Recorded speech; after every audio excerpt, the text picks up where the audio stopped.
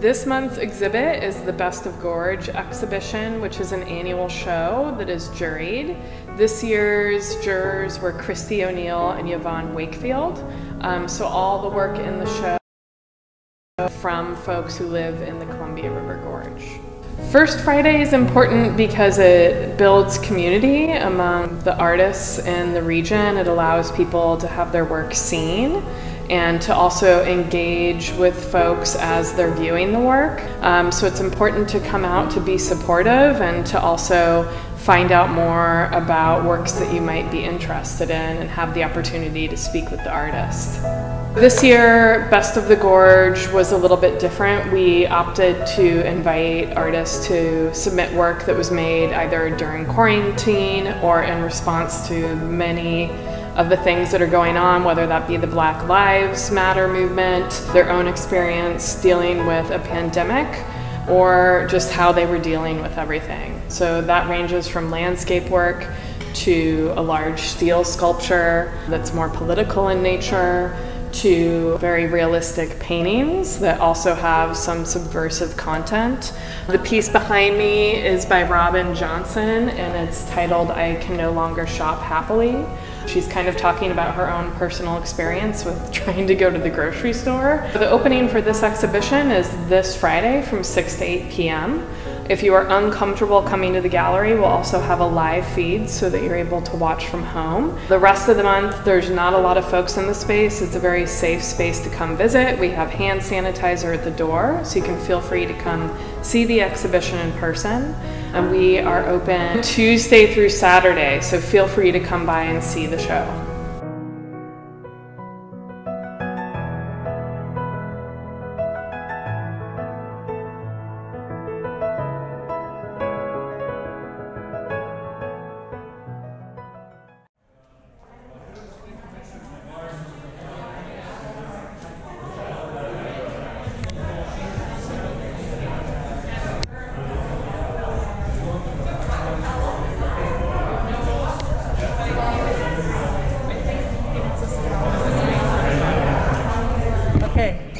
Where do you want? You don't even need it. Where do you want? You go over here.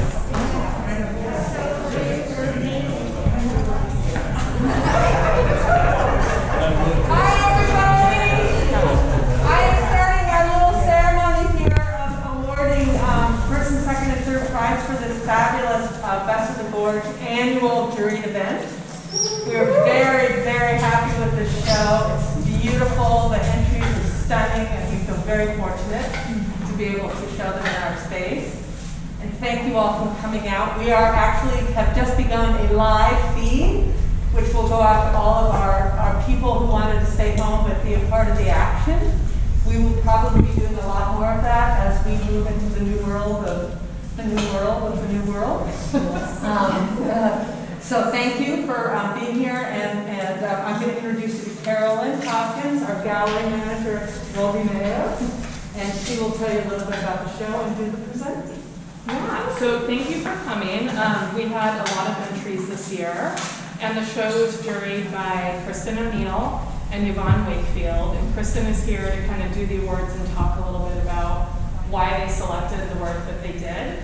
As you all know, the show was a little bit different in nature this year in that we asked folks to submit work that was made during quarantine or in response to any of the many things going on, including the Black Lives Matter movement, COVID, being at home all the time, having to school your kids from home, all of that kind of stuff. And all of the entries were wonderful. We really enjoyed looking through them. And I know that Yvonne and Kristen had a difficult job in terms of being challenged to select the work and then also select the winners. So I'm going to hand it over to Kristen.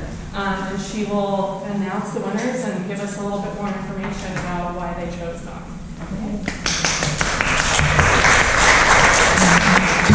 Hi everybody. This is a great honor for Yvonne and myself, and the work that's here is so beautiful and so much talent. It was such a hurdle for us, and there was much, much more work from each artist to narrow it down to what would fit correctly for this space to get to this point, and then to narrow it down from there was truly a challenge. So I just wanted to first say a great bow to all the talent in this room.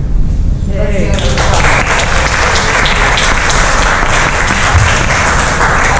I will say that Yvonne and I immediately gravitated to the same pieces, and I'll start off with our honorable mention. Oh, and if you're here and your name is called, please come up. We have a bouquet for you. Okay. On the Road to Happiness by Susan J. Harrington. Is Susan here?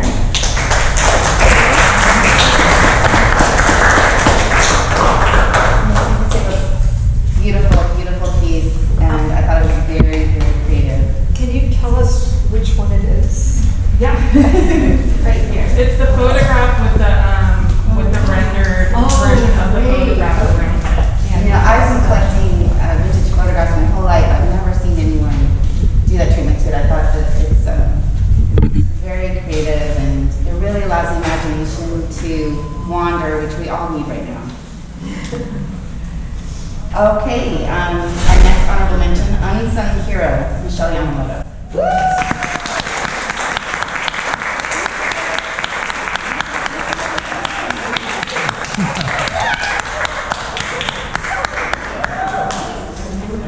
This amazing piece, it just wins my heart, and I love that you chose to do piano. I can't believe And I just think that this piece, it will stay with me in my mind forever. I think it's beautiful, truly. I love it.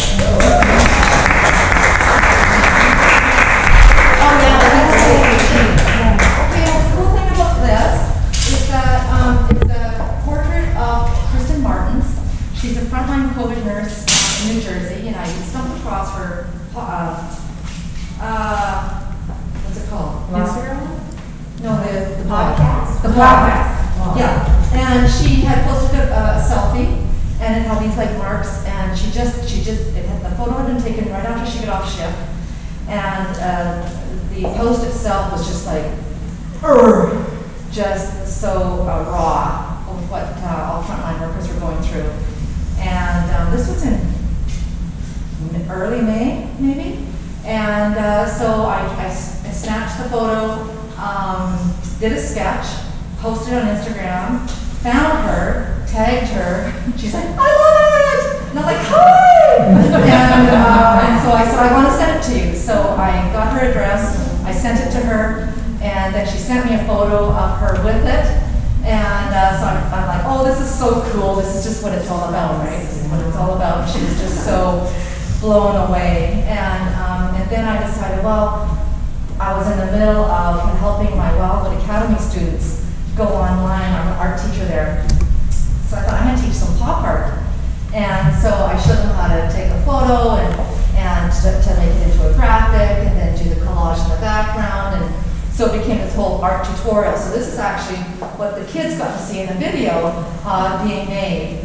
And then, you know, like the words like appreciation, uncertainty, gain, strength, like I think it all helps to sort of encapsulate their experience. So thank you.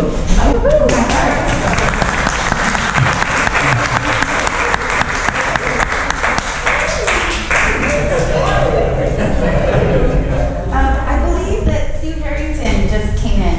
Is Sue here? Hi Sue, I'd like to present you with an award of honorable mention.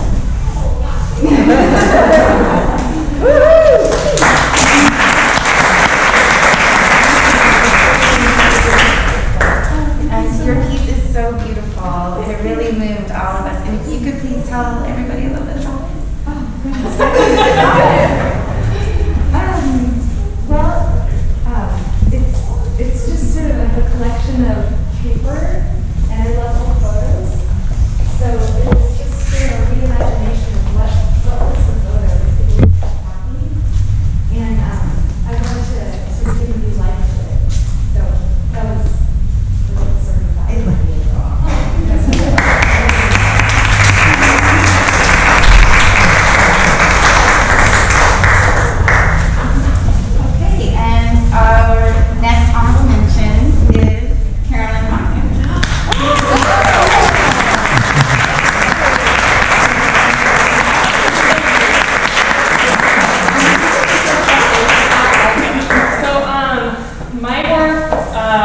is often rooted in traditional craft media, but then using them in a more subversive way.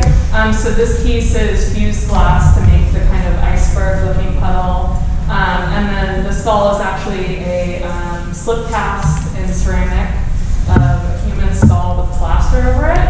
And then I used the canary more recently just as a symbol of a creature that we've kind of used as a warning system in the past. So my work really deals a lot with rapid climate change and other issues facing us globally. So this is just one piece in a series, and quite a bit of it will actually be at the Dallas Art Center in October if you're interested in seeing more.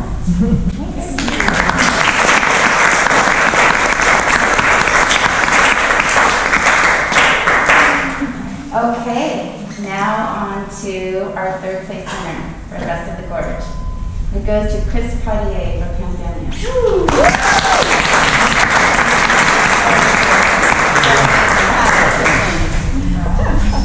Flowers. Flowers. Superman flowers.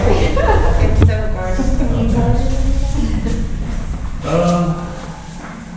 Well, I was actually painting for an East Coast exhibition I was actually supposed to happen this weekend. And it's a regular exhibition I have, and I was painting these. The idea for the exhibition was I was going to paint these figures with gas masks and orange jumpsuits, and it was called American Apocalyptic. And I was starting this series in probably November of last year. And as I was painting these figures, the pandemic was started. So I'm like, this is not good because I'm painting literally what's happening around me. So, but I mustered on with all that stuff, and ended up, the exhibition sort of got really chiseled down and canceled. So a lot of them I still have in my studio. But this was one I did, as I was doing these other pieces, I was like, I'm just going to do one having to do with the pandemic. And so that was this piece right here.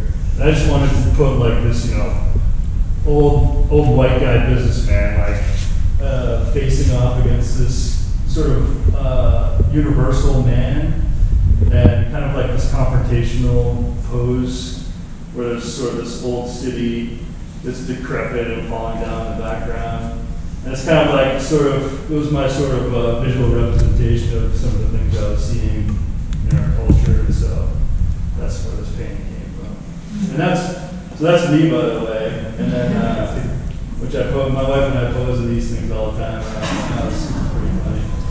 And that's some guy took a picture of on the street.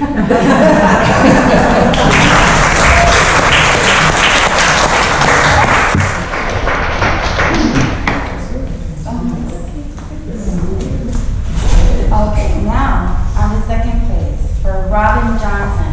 I can no longer shop.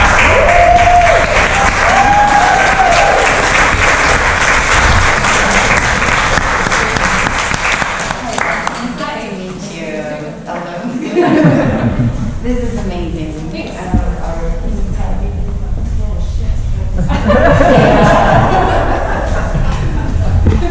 Well, I talk about art every day with kids. Yeah. I usually talk about Do you want to tell my daughter? you said something about it on the preview today, and it's like, oh, I never even said any of that. That's just what you got out of it, which is cool. But most of my paintings lately have been kind of collages without any intent to begin with. So I started with this woman, and then she ended up having some blue background, and then she needed background, so there was some, so all these things come together, whether they're intended or not, probably reflect on whatever I'm going to like. So take what you want from it. I love your teeth. That's how I feel when I go shopping. Sometimes it's not even related to a pandemic, it's just two jobs, also being a painter, and just trying to find some things like the grocery store. Yeah, there's that too. Well, Yvonne, the pusher, she felt the same way too. She's like, just one. So it's really, really beautiful work. Yeah, thank you.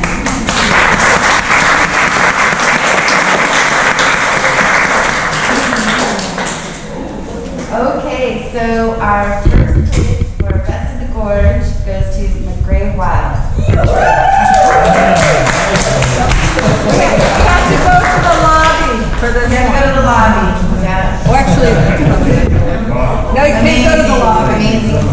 Yes. Oh, so beautiful. Yvonne and I both gorgeous. It's such a powerful piece, and you think that it's gorgeous. I'm just really glad that you did read it. Thank you. Yes. I'm touched. Oh. Should he? Yeah. Tell us No, about I can the tell about it. Truth. Truth, I've been thinking about truth and the need for some kind of reminder as a society that truth is important. And truth is important whether you're a politician, whether you're a teacher, whether you're an artist. Truth, if you don't have some semblance of truth, then society doesn't really work. And so I started last December, I started just drawing out things, thinking about the concept of truth, and I just started with the letters. And slowly I was drawing them, and I started with a vertical one, which actually was in the window here earlier this year. And then I did a big horizontal one.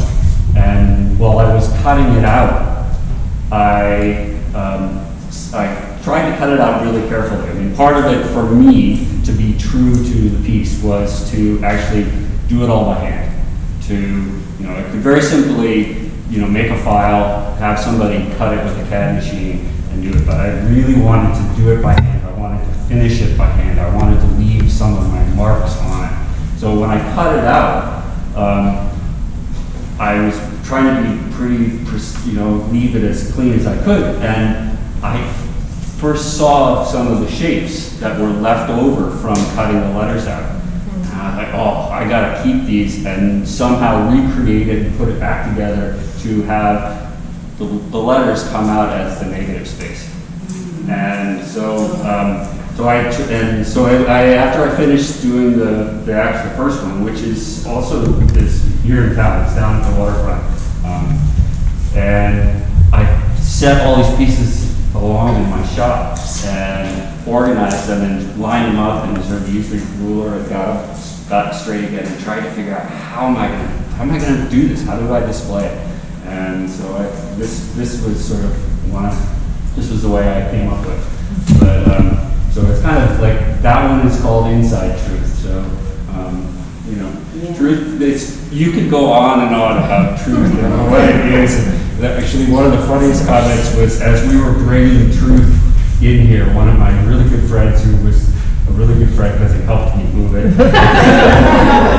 he said that truth is sometimes heavy and can be inconvenient.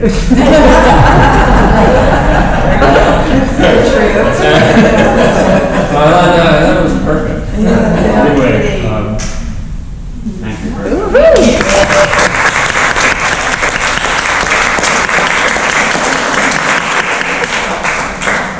Thank you, Christy, so much, because that was a whole volunteer effort on her part and Yvonne's part to really take this on and try to pick the best pieces, and I think they did an amazing job.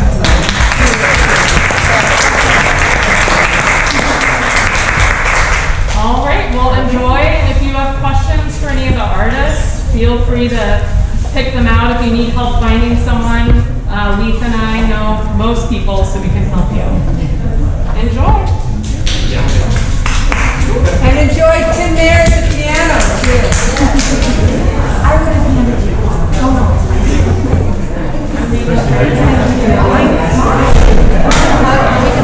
no.